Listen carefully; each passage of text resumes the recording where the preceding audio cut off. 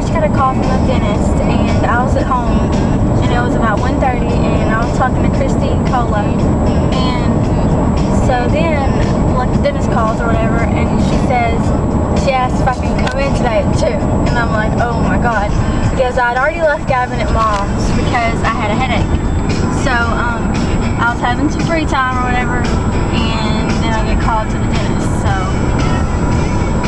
I had bad luck, and so I was like, yeah, I can come in, because I have to get, like, my permanent cap put on, and then after that, I'll be finished with that too, so I don't know, I'll be happy to have it over, but I just don't really want to go, because I have a really bad headache still, and I'm just not feeling it.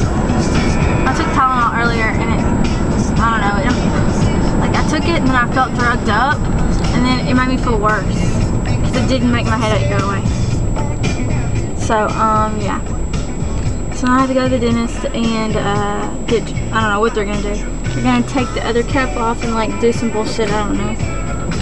It's gonna suck. And he had told me before that since, like, I freak out every time I go. Like, I cried last time I went. I was crying in the chair like an idiot. So he had said, like, a long time ago that, like, since I get so nervous, that he could probably give me something before he puts the cap on, which he should have given me something last time, because that was freaking traumatic. That was horrible. And, but he didn't. I don't know what the deal was.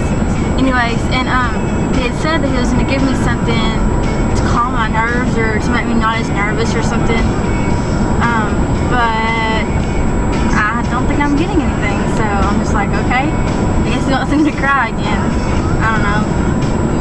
So, a little nervous. Whatever. I can't help it. All I can do is whine about it. So that's what I'm gonna do, is whine. It's what I do best.